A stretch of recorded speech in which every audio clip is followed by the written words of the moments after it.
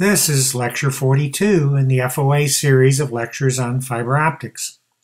In this lecture, we're going to talk about MPO connectors, also called multi-fiber connectors or array connectors, and we're going to talk about the issues of testing them and cable systems that use them.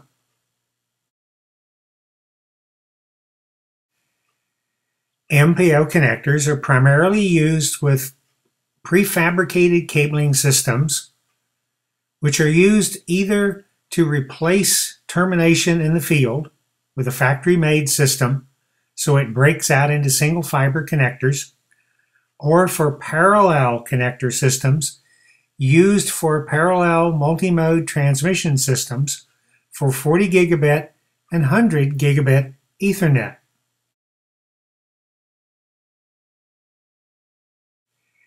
MPO connectors use a large plastic ferrule with a row of fibers between two alignment pins.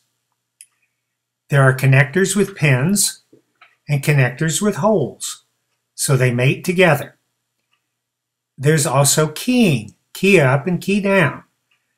So you have an adapter that aligns the connectors according to their keying scheme. So there are 4 variations of an MPO connector: pins, no pins, key up, key down. And this can cause some confusion in how they're used. Here is a close-up of the Panduit Pan MPO connector. And you can see the row of illuminated fibers between the alignment holes in the ferrule and how large the plastic ferrule is that holds the connectors.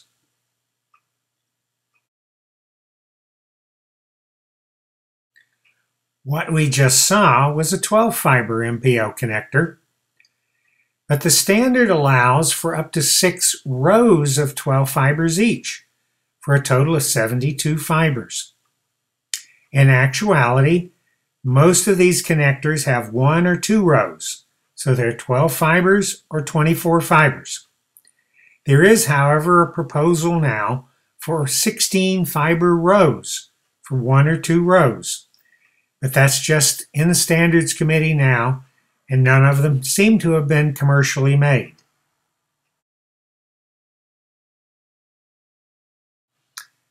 As we said, there are 4 varieties of these connectors: pins and no pins, and key up, key down. That makes having the right cables for patch cords or testing complicated.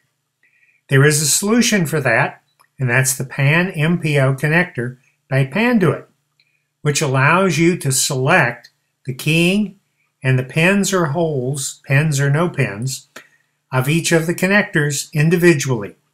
So you can mate virtually any Pan MPO to any other MPO connector, which is very useful for testing and for patch cords.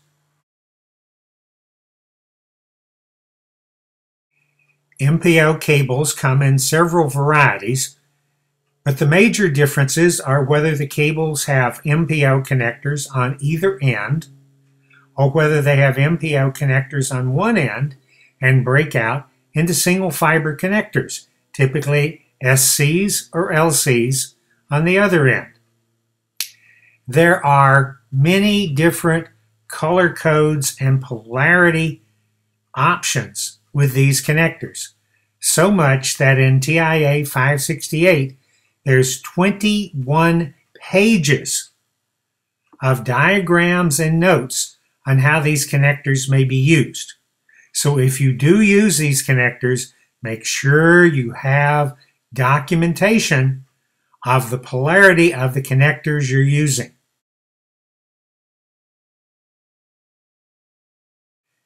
Breakout cable systems, which break out to LC or SC connectors, are basically used to keep from having to do field termination. You buy a complete factory-made cabling system and just install it. Typically, these are made with MPO to MPO cables in the backbone and modules that have an MPO connector on the back and single fiber connectors like LCs or SCs on the front. In these, typically the modules will have the pins for all the cables for the MPO connectors in their own module. So the cables that you use will have no pins. With prefab cabling systems, you don't quite know where to expect the pins.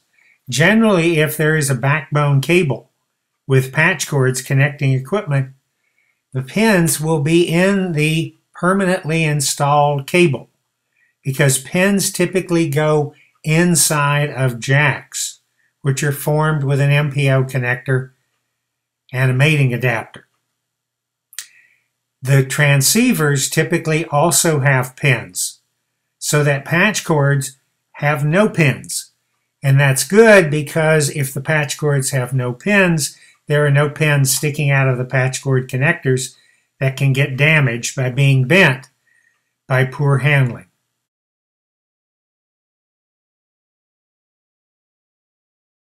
One of the biggest issues with MPO-based cabling systems is testing. I was in a meeting not too long ago when a technical representative of a large test equipment company made the statement that MPO connectors are impossible to test. Well, it's not that bad, but it's not simple. So let's get started talking about testing. And the first thing is they need to be inspected, cleaned, and inspected again. You need to ensure the polarity is correct. You need to test the insertion loss. You may need to do OTDR tests. Did I mention that you test prefab cabling assemblies before and after installation? If the cabling has SC or LC connectors, there's no problem. But MPO cables are more difficult. The large ferrules of an MPO connector can attract a lot of dust and contamination. And dust on one side of the connector can affect the loss of the fibers on the other side because the ferrule is so big. So basically you need a special microscope adapter to inspect them that requires you scan across the ferrule. And you need special cleaning tools that clean the connectors. If you're cleaning connectors with pins, you may have to use a cleaner that only cleans between the pins.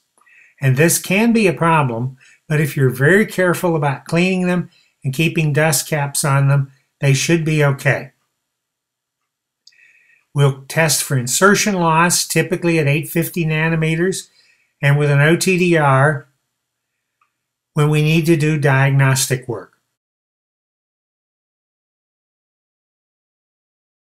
The easiest testing is with a cable plant that has breakout modules.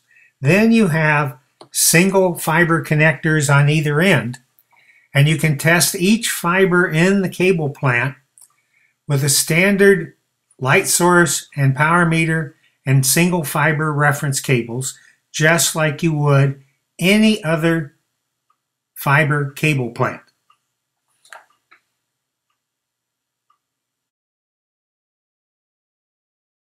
Likewise with OTDR testing. But remember that you need a high resolution OTDR because most of these cable plants are quite short.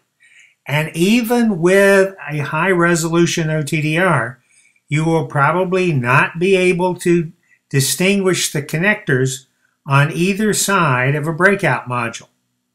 So use a high-res OTDR. If you use a launch cable longer than the cable plant you're testing, you will reduce the opportunity to see ghosts, which will make it much more simple to diagnose the cable plant.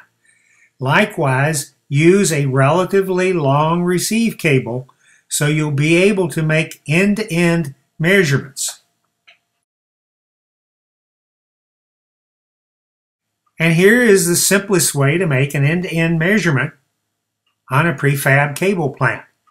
As you can see, the LC to MPO modules we're testing here have much too little fiber in them to be able to distinguish either connector on the module. So when you test the module, you'll be testing the loss of both connectors.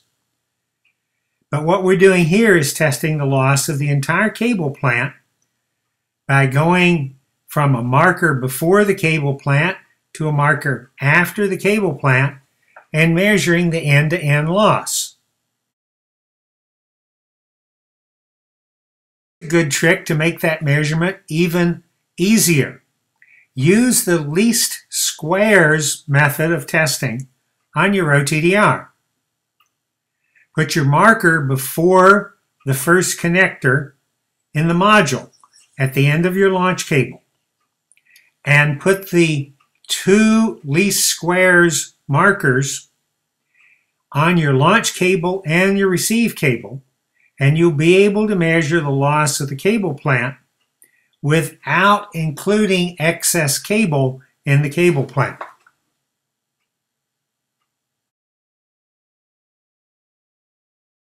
At first glance, you could do a simple 3-cable reference method when you're testing a parallel cable plant. Use breakout modules as your launch and receive reference cables. Attach your source to one of the fibers in the breakout module. Attach that to a reference cable. Attach your meter to an output fiber matching the source input fiber. Attach that to the reference cable. Set your reference. Take the breakout cables off. Remove your reference cable in the middle. Add another cable plant to test and make your measurement. The problem is that only tests one fiber.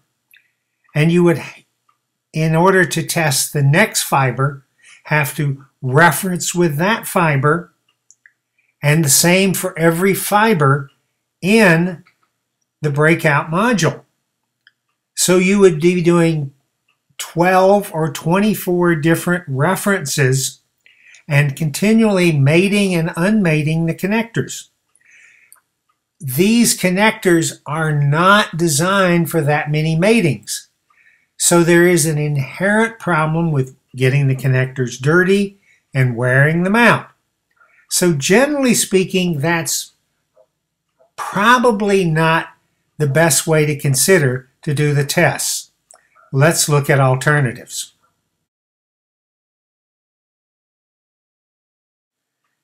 Testing a cable plant that's terminated in MPO connectors on either end is more difficult, and it's going to be less accurate. One of the ways of testing them is to attach breakout cables to either end of the cable plant, then use a source plus launch cable on one end and a meter plus a receive cable on the other end to make the test.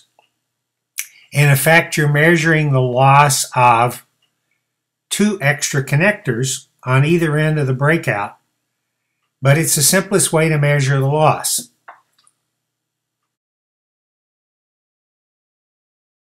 There are fiber optic power meters available with large area detectors and MPO interfaces.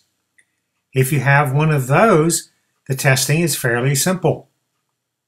You can use the meter with the MPO interface and a single fiber source attached to a breakout cable as a launch cable. You can measure the output of the fiber on the breakout launch cable for your zero reference. Attach that to the cable plant you're testing. Use a short receive patch cord, MPO to MPO, to connect your meter and make the loss. You can just do each fiber separately this way, and it actually reduces the uncertainty of the measurement quite a lot. Another method that's slightly more costly, but much more efficient, is to use a single fiber source and launch cable with a fiber switch that has an output into an MPO connector. Then, if you combine that with a meter with a large area detector, you can work your way through each fiber individually. And you can use the meter to calibrate and check the output of the fiber switch. But the manufacturers of these say the uncertainty of the switching is less than a few hundredths of a dB. So it's a very efficient, fast, and looks like relatively easy way to get measurements with relatively low measurement uncertainty.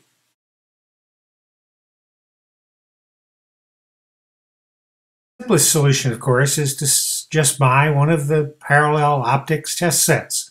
They're expensive, but if you're going to test a lot of these cables, the expensive test set will work so fast and efficiently that it will pay back its investment in no time.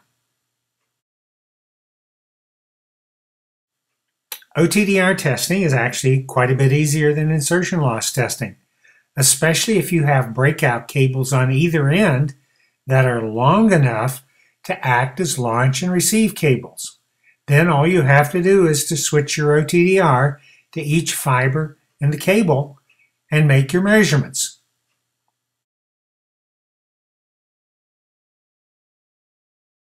Even easier is to use a high-res OTDR and a fiber switch. And then you can plug right into the cable plant and step through each of the fibers sequentially to do your testing. Basically, with an OTDR, you would do an end-to-end loss test and examine the trace for high loss or high reflectance at any of the connector interfaces in the cable plant. With a good high-res OTDR, you can see most of the cables themselves, and you can see probably everything but the fibers within any of the breakout modules in a prefab cable plant.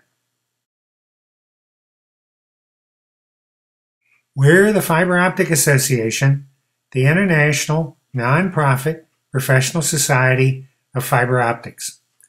We have more than 100 other videos here on YouTube, 1,000 pages of technical information on our website, and schools around the world that can train and certify you in fiber optics.